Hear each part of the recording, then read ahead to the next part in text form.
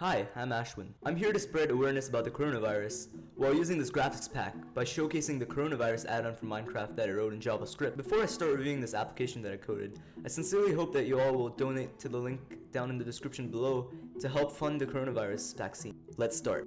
The coronavirus can be spread from person to person. You pose a higher chance of getting the virus if you interact with another human being. For example, I shake this dude's hand. Please be careful when you're next to old humans.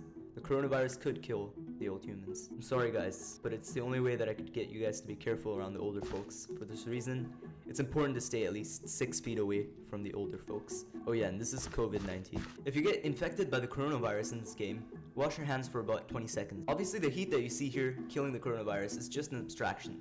The more you tap, the easier the coronavirus dies. More features. Old humans, young humans, sanitizing machines spawn naturally in all biomes in newly created worlds.